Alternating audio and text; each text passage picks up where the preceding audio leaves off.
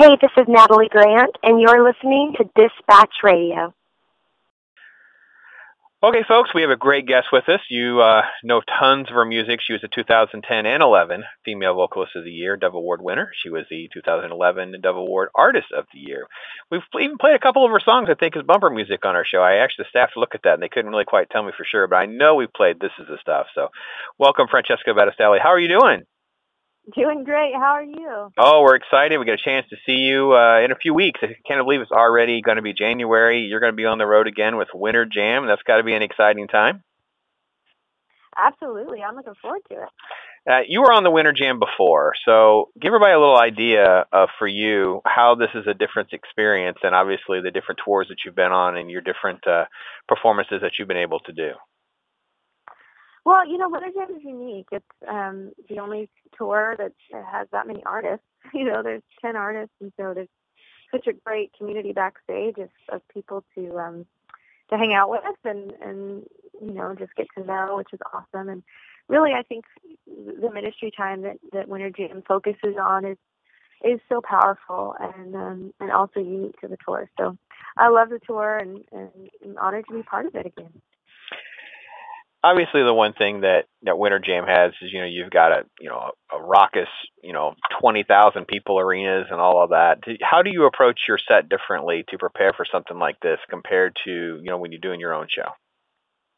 Yeah, well, you definitely have to keep in mind that there's going to be a lot of people there who aren't there for you or don't know who you are, whereas a typical for any concert, it's 90 minutes and it's all people who came for me.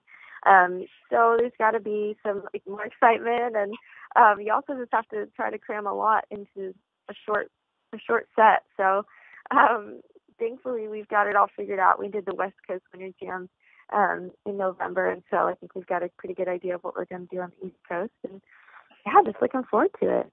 It's a very exciting time, and the last thing on Winter Jam I always love asking about is, we've talked about it several times on this show, and that is Jam Church. It gives you guys a chance to not only, stay connected to God and worship time, but it's such a unique thing to be able to change up leading worship and those kinds of things. Could you speak to that experience and what it's meant to you? Absolutely. It really is special. I think people forget that artists, we tour, most of us, on Sundays, and so we don't get to be home and have that community of worship. And even for us, we stay connected with our church by watching podcasts, but it's not the same as sitting in a room and really going after the presence of God together. So it's really special, and I'm looking forward to it. Is it more relaxing and freeing to be in a room where, you're in with people that are in the same business that you are? Cooper can't exactly roll into a church without, Skillet fans, saying, you can't be anonymous. So I don't think Franny can just roll up in a church and just blend in. So is it somewhat refreshing and freeing to know that you're just with folks where you're not like the big celebrity in the room? I don't know if I'm ever the big celebrity in the room. But I'm calling you out. That's what I'm saying. It is wonderful, and everybody's in their PJs, and it's just, no fluff, which I love that. So man, that's a Twitter photo that needs to be taken, by the way. Franny worshiping in her PJs. That's great. All right, so we got the newer album, If We're Honest, and you're putting that together. You actually, you've kind of got your wheels going now. You kind of know what you're doing. You've had already some great success and that kind of thing. So how do you?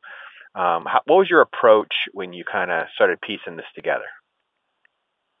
For the album. For the album? Yeah. Yeah. I really just wanted to.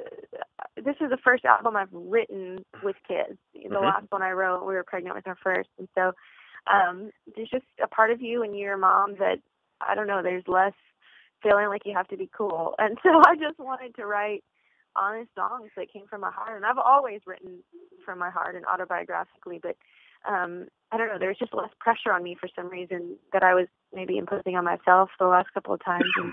And so I just wrote songs about real life, and I think this is the best record yet. It's my favorite, and really has that theme of going deeper and being honest and authentic. And so I'm excited about it.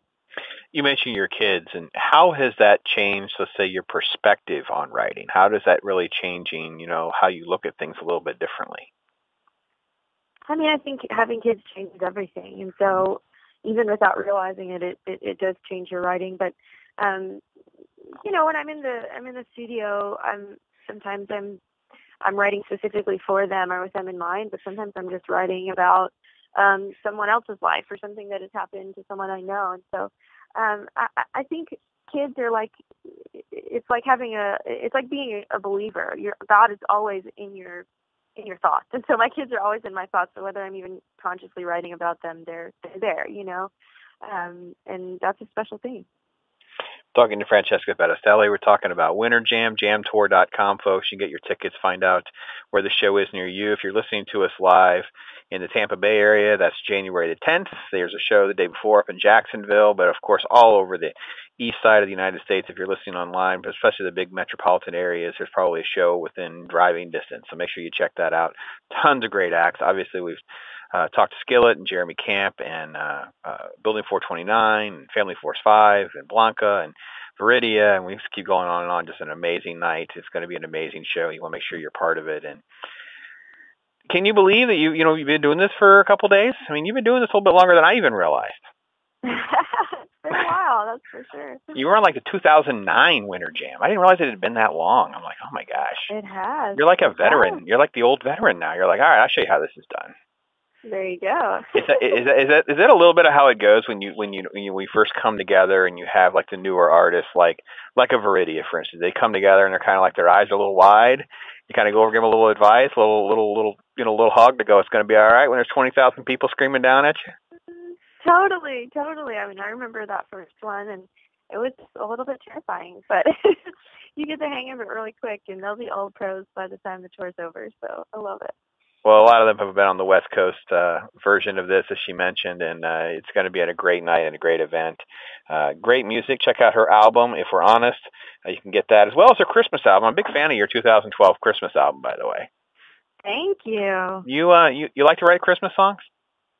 I do. It's fun. Yeah, we need more of that. Scary, Tell your people we need more of that. Even if it's just a couple of singles and EPs, whatever. We'll buy those. We're fine with that. Just all right. Keep them coming. Keep them coming. I'm down with that. It really is. There's something refreshing about being able to, we don't write a lot of Easter songs exactly, but Christmas is a great way of kind of, really, really connecting and celebrating with, Jesus is coming and all of that. Is that kind of what happens in your mind as you're piecing it together? It's like, wow, this is something really special because of what it's timed to. Absolutely. I mean, it's huge, and it's a responsibility. I remember writing, and it's like, how do you compete with these, classics and these songs that are just so beautiful? But it's fun. It's a good challenge, and you're right. We need more of it, so keep doing it. Is there one you didn't get on the album that you're still like, I'm going to get this one. I'm going to get my version of this somehow? Oh, yeah. There were so many because there's only so many you can choose. But I want to do Oh Holy Night someday. Oh, okay. And there's more. There's always more. Awesome. I would, it's a great chance to finally get a chance to speak with you and talk to you. I got a whole house full of fans. I got to tell you, I got two. I have 3 girls, so I've been listening to you since the very beginning, way back, and it's been an exciting ride. And wife's a big fan, does teen ministry, so Franny's being played a lot in my house and in our lives. Then we can't wait to get a chance to see you live, and looking forward to it. God bless you. Oh, well, thank you. Say hi to your family, and hopefully we'll get to hang out one of these days.